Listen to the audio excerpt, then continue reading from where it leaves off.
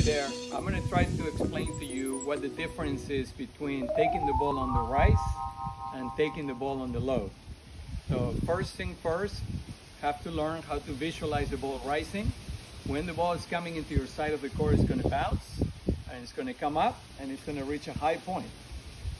That's taking the ball on the rise on the high point. So visualize the ball bouncing once again, let it rise up, and typically you're going to be catching that ball nice and high and moving forward by taking the ball on the rise. If you don't want to take the ball on the rise, you're going to purposely let the ball rise and fall some, and then you're going to be hitting the ball low to high.